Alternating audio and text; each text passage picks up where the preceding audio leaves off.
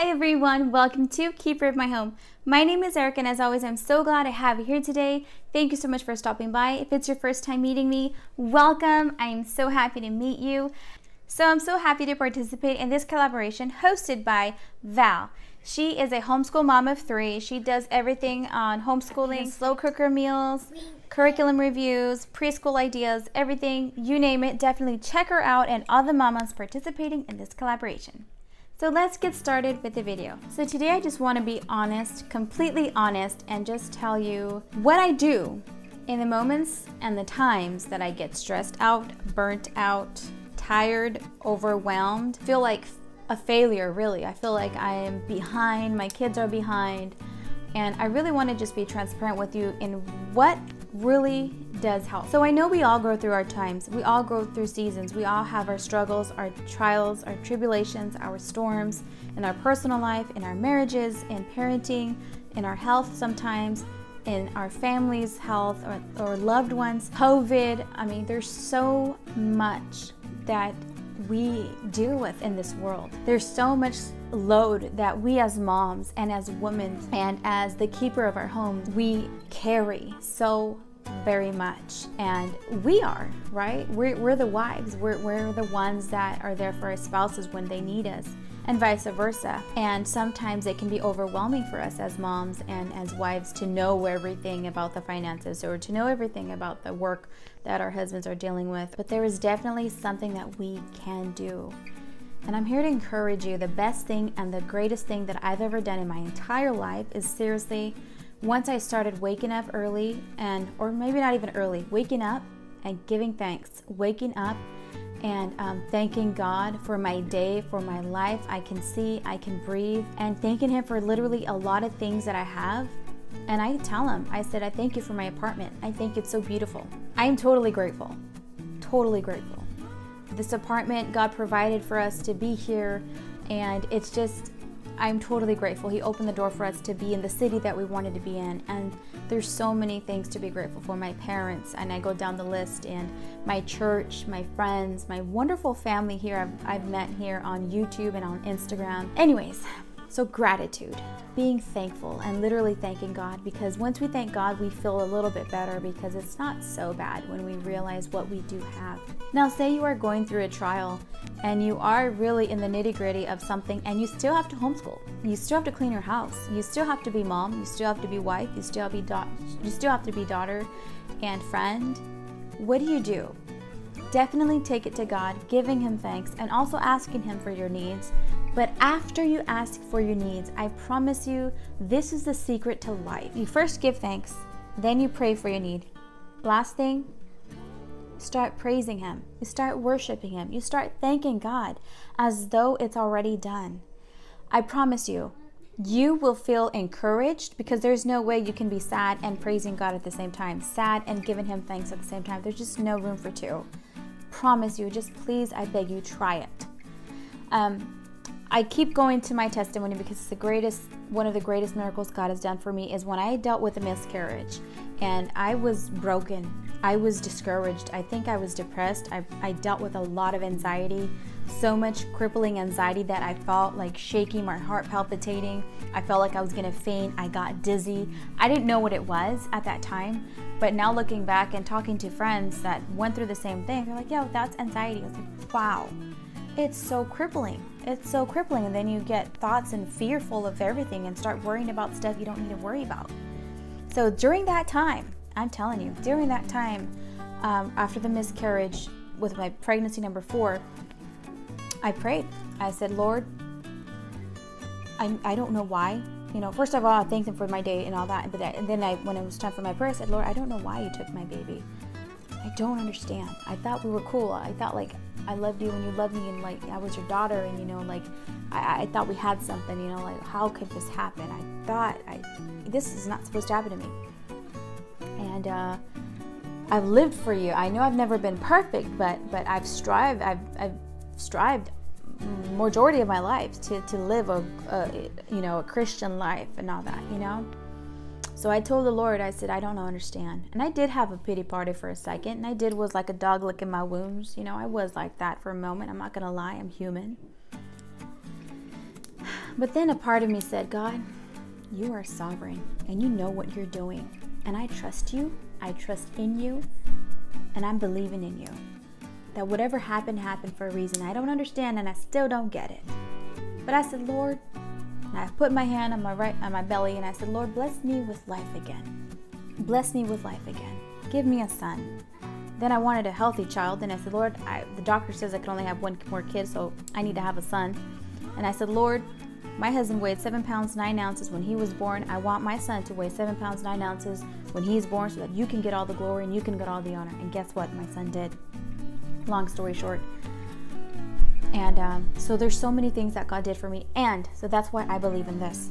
After I said that, after I prayed for my need, given thanks, prayed for my need, I started worshiping. I said, thank you, Lord, for it's already done. I believe it. I received my miracle. I received my blessing. And I danced and I literally jumped in my robe with my little girls at that time. They were just coloring or whatever. And I was just literally just dancing in my room like, yes, I believe it. And yes, I receive it. And that to this day, my promise is walking around and he's 2 years old. He weighed 7 pounds 9 ounces. The day I found out of my angel baby, the baby that I lost, was February 15th. The day I found out about my son that I have now was February 15th the next year. The day my angel baby was supposed to be due was October 7th.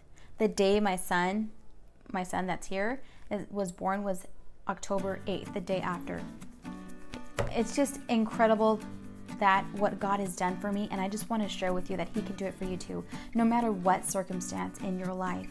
Even if it's marital issues, even if it's parenting issues, even if you're dealing with yourself always screaming or having a bad attitude or having just a grumpy day or you don't even know why, God can help you through that. Seriously, thank him, pray about it, and then give him thanks. Those are my 3 secrets, 3 top things you need to do, and I promise you, God will do something in your behalf. And so if there's anything in this video that you liked, please give this video a like if there's anything that I can help you with. And if there are any comments, if there's any advice that you have for a mom, please leave them below. We're here for each other. I have not arrived. I'm no better than anybody, but whatever I do have, and whatever I have learned, I want to share with you, and I want to encourage you, you're not alone. Especially nowadays, a lot of moms are dealing with anxiety, are dealing with depression, are dealing with themselves.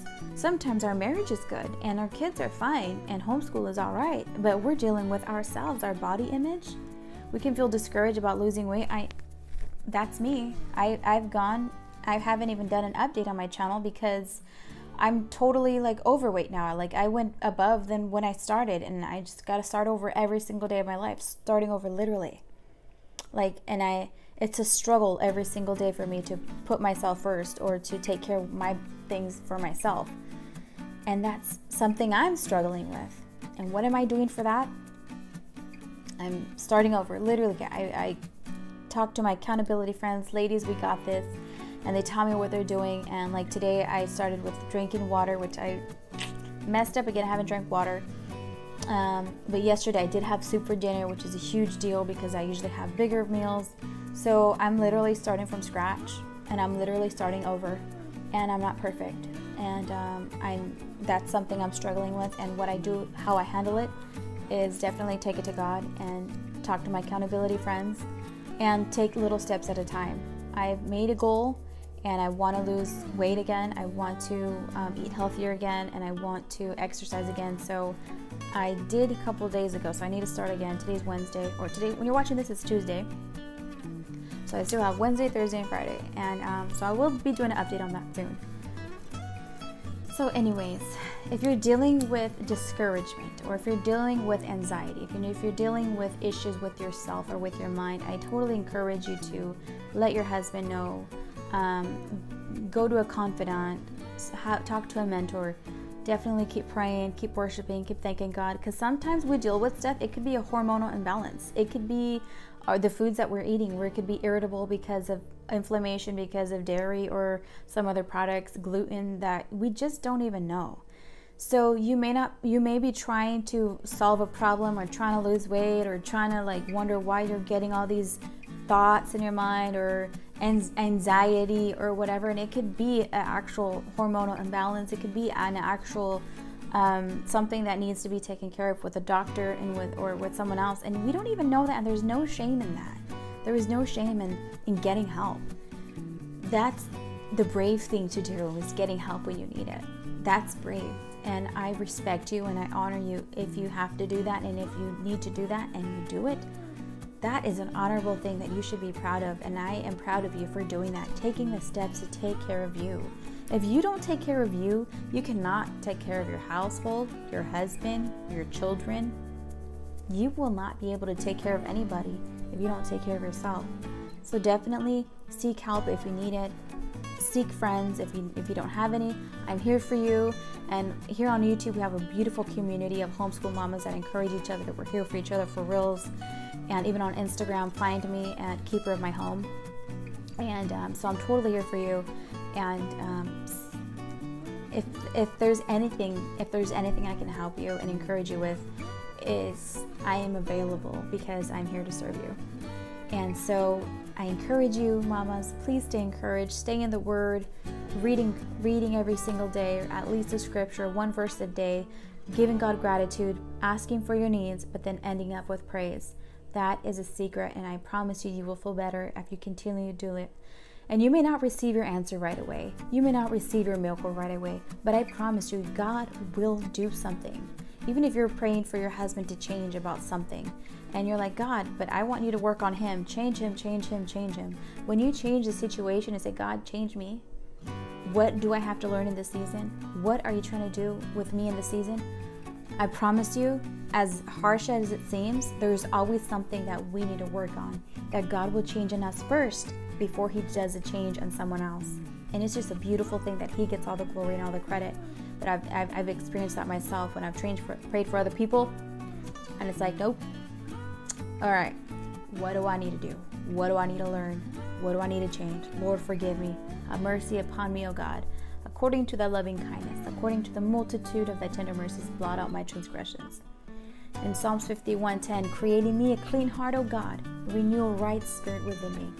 Cast me not away from thy presence, and take not thy Holy Spirit from me. Restore unto me the joy of thy salvation, and uphold me with thy free spirit. Then will I teach transgressors thy ways, and sinners shall be converted unto thee. So once God works in us, once God changes us, then he can help us be used really to help others and to lead others to Christ and to be an encouragement. And we have these goals. We want to do so much. We want to be an influencer. We want to be a soul winner. We want to impact our world. We want to make the changes and all this stuff. But really what needs to change, believe it or not, and is us. So many times it's us and the people. But sometimes we want to change people, but all the time it's going to be us first. We're going to change first. God's going to work in us. God's going to deal with us first, and then he will move in your husband's life or your friend's life or your mom's life, whoever you're dealing with that's struggling. There's so much for us to change. So I encourage you, mama.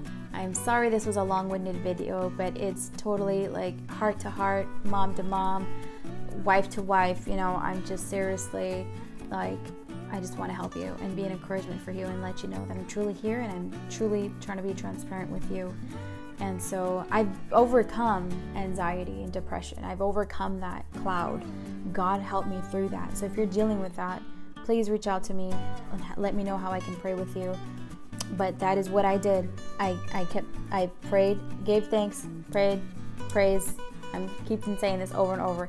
But I also kept going to church. I didn't stop going to church because church was my refuge. I praised God like never before. I worshiped him, and I don't care who sees me, who hears me. It's like, you don't know like I know what he's done for me. And that is so true. Like, no one will understand what you've been through. No one will understand what you've gone through. No one will understand your praise. But once God's done something for you, you're going to worship him like no tomorrow. And it's going to be great. But anyways, I love you guys. I'm here for you. Reach out to me and I'll talk to you soon. I'll see you in the next video. Bye.